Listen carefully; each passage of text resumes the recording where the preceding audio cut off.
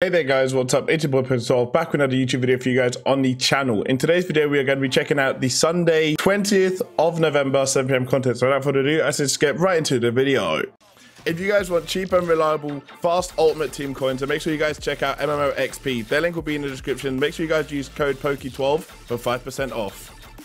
Right then guys, welcome back to the video. Let's have a quick look at what EA have released today. Dynamic duos again, Ampadu and Wilson. Let's have a quick look at these cards. So these are going to be themed around the World Cup. I'm guessing this is for Wales. So Ethan Ampadu's card, yeah, is the Welsh one. Here you go. So 77 pace, 81 dribbling, 61 shooting, 85 defending, 75 passing, 83 fizz. You can't actually have a look at the in-games unless you do the SBCs, but the first segment is going to require min 130 out of 10 player, team of the week min 1, 83 overall for an 85 card. What's that, 15k max? Not too shabby. If you guys are just looking to stock your club up with special cards like I am, definitely a top SBC. If you guys aren't really looking to do like fodder SBCs, then it is a flop. But yeah, let me know what you guys think of this card. Next one is Harry Wilson. As you guys can see, right mid plays for Fulham in the Premier League. 87 pace, 85 dribbling, 86 shooting, 55 defending, 84 passing, 68 fizz.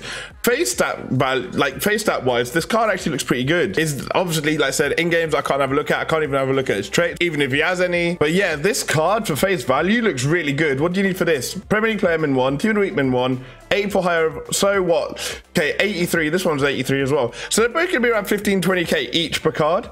That's not, if you're doing it just for the Wilson, not a bad card. Not a bad card whatsoever. Literally not a bad card whatsoever. If anything, just do it for Wilson and just get the other card as well, so you just have the link. So yeah, let me know what you guys think of that. Also, let me know if you guys are going to complete it. You've also got 80 plus FIFA World Cup player upgrade. People as of once, same that came out yesterday. I'll get you guys back once I've submitted this. Right then guys, welcome back. And as you guys can see, I have just submitted that SBC. We're going to open that pack at the end of the video.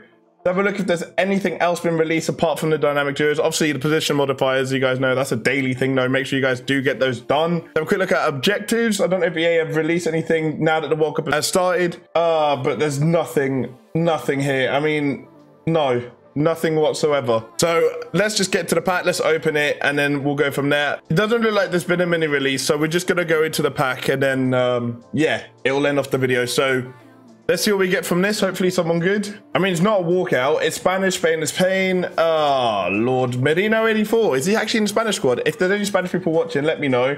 Merino, Zivkovic, and Guy. But I want to say that's Senegal. Yeah, Senegal. I almost said Ghana there, though.